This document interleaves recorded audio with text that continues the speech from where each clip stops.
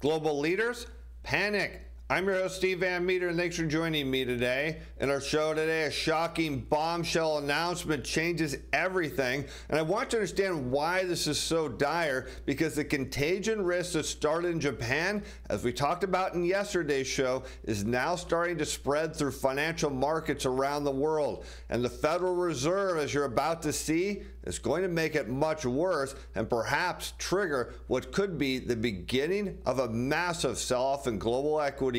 And with that, let's head over to Bloomberg, where we picked today's story up with a headline that Japan morphs into the center of worry for global investors. Now think from an economic perspective. We thought China would be the epicenter, or perhaps Germany's manufacturing base, but nobody saw what Japan was going to do, and as they move rates higher, it triggered the unwinding of a carry trade. The problem is it's spreading and quickly. The country was a darling of the financial world for over a year as its weak currency pushed the stock market to record highs and rekindled inflation after decades, something the Bank of Japan was eager to have happen. Then the Bank of Japan hiked rates last Wednesday, and the governor indicated he intended to keep going, helping trigger a sharp rise in the yen and wild gyrations across global markets.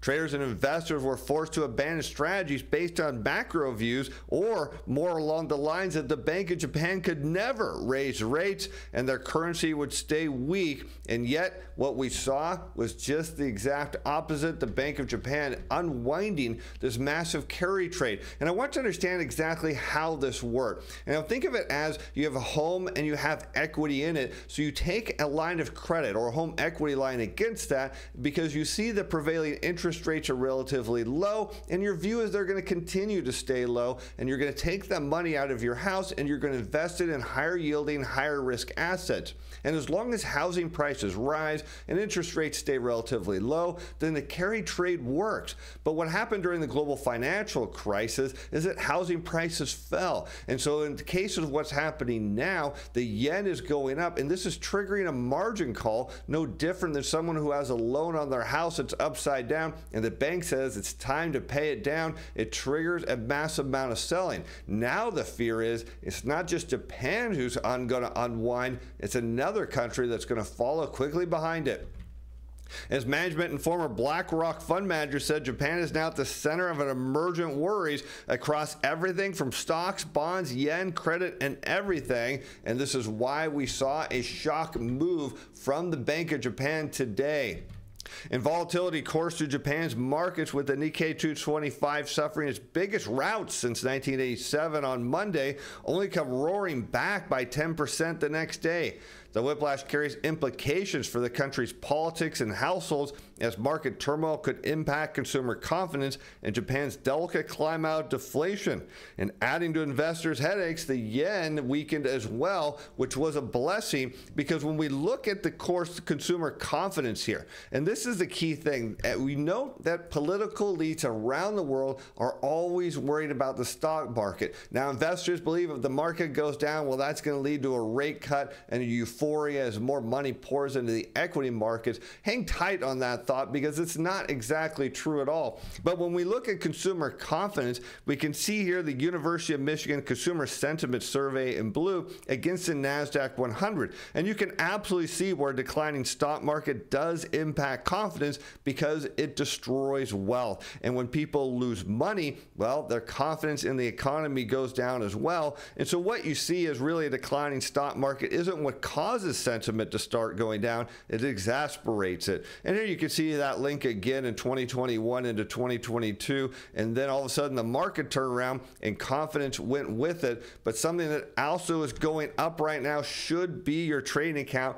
because we put out an amazing trade for our subscribers yesterday. In fact, in one day it jumped 1.2%. And unlike the equity markets, which are turning around right now as we film and are selling off, well, this trade only looks to go higher because it's something something sitting at its 10-year low. Now, how do we identify this? Well, we run the machine positioning across a wide range of asset classes every day. We look for when the machines are deep short and price moves against them. That triggers on a report. But if you're looking to beat the machines, but maybe you trade momentum, you keep getting it wrong, you get in late and out early, well, we look at momentum on those technical signals over multiple time frames, and when we see a big reversal and then a change in momentum to the upside, well, that flags our reports as well. So you can get the daily reports, you get all of my tradable signals, and then I go through all the trades and tell you which ones I think are the best ones. We give you stop loss levels, we track those trades and returns so you can duplicate each and every one of them, something you can't do with all my buddies, and weekly updates on the stop loss levels. And here's the best part: you want to get in on this trade, it's not too late. There's a 30-day free trial, links in the description below. Once you sign up, you're going to be amazed at how you can beat the machines and get ahead of momentum.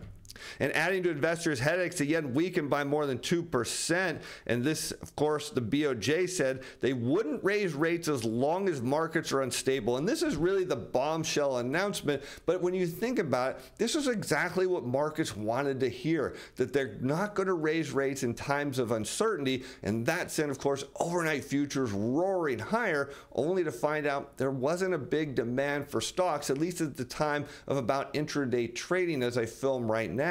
But here's one of the issues: central bankers never raise rates during times of uncertainty. In fact, throughout history, they don't do it at all.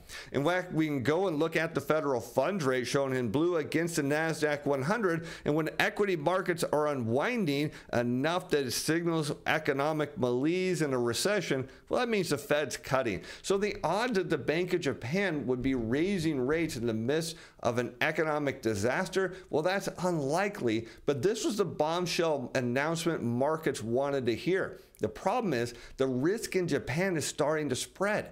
And as I'm going to show you, the Federal Reserve could unwind the biggest carry trade in history. The risk is that consumption and investment will be held back due to the increased uncertainty in the markets, and that is absolutely the case. You know, we talk about Alan Greenspan on the show, and he actually discussed the wealth effect, and that as people feel wealthier, they tend to spend, particularly if they believe their wealth is going to continue to grow. They'll spend today knowing they're going to get richer tomorrow. But the problem is when your wealth is getting eroded and quickly, or eviscerated, as we saw in the markets earlier this week, well, then that means it affects people spending in the other direction. And if it drags on, it could affect business behavior and households as well. And that's absolutely the case, because we can look at advanced retail sales here shown in blue, that on a year-over-year rate of change against the NASDAQ 100. And what we can see is that retail sales typically tend to start slowing down ahead of a market decline. But again, as the wealth effect kicks into the downside and people lose money, well, what you see is, of course, retail sales continue to go down as the market falls. We see that relationship here a couple of times, suggesting that if stocks were to come down at a point where retail sales are barely growing to begin with, that this could be devastating for not just the U.S. economy, but the entire world's economy, who depends on consumption from U.S. and consumers every day. This would damage China's economy, damage Japan's, Europe's. It would be a huge mess, which is why all of a sudden when you see a big rout hit the markets, the politicians and bankers, well, they start to panic. This outsized response, compared with previous instances of carry trades being quickly unwound, suggests there's more at play in Japan than recession fears, and that could have global ramifications if it continues. And that's exactly the case, because what if we see a safety trade where money goes into the yen, drives it higher, and then squeezes more people in this trade to the point where they have to sell? And what happened on Monday is people sold into an illiquid market. And when we talk about liquidity, we don't mean just money in the system. What we mean is there has to be buyers and sellers. So when there's no liquidity, it means there are not enough buyers to deal with all of the people who want to sell. And when that happens, you see large moves of asset prices to the downside. And there's an emerging view that the BOJ's move was a misstep. Well, that's not quite the case. Influenced by political pressure, as several prominent politicians have called out the weak yen in recent weeks. And the reality is, for any central banker, they don't want their currency to be too strong and they don't want it to be too weak. They want it to be, well, just right. So when you see things like the yuan or the yen falling in value, yes, central bankers are going to react because they think they have authority over the currency. And as it turns out, we know they don't. But in this case, they believe it because the market tells them that they do. And that's the key point here, is when central banks raise rates, it's meant to be bullish for the currency. In this case, because the yen was continuing to weaken and spur inflation, the central bank had no other choice but to raise rates. And that kicked off a massive unwinding in this carry trade. But can it get worse? Well, the answer is absolutely. And we know the Fed could be the one to unwind it all.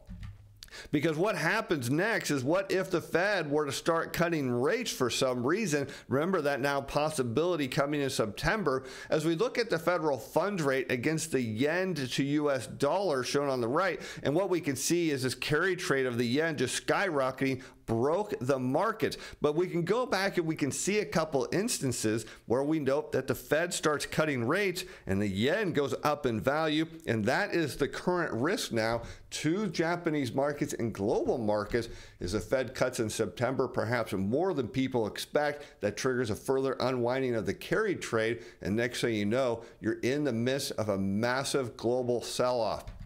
And this, of course, tells us the carry trade is out of danger, at least in Japan, as many people are saying. But watch the yuan, as Citi Quants say, that's next. It's right. It's spreading across the world because there are more positioning worries on the funding sides of the carry trade, and in particular the yuan, rather than on the long carry side, this according to the Citibank team. The Chinese currency was swept up in the popular Trump trades, where the threat of tariffs was supposed to lead toward a higher dollar yuan, and now we're facing the potential risk of an unwind of that carry trade as well.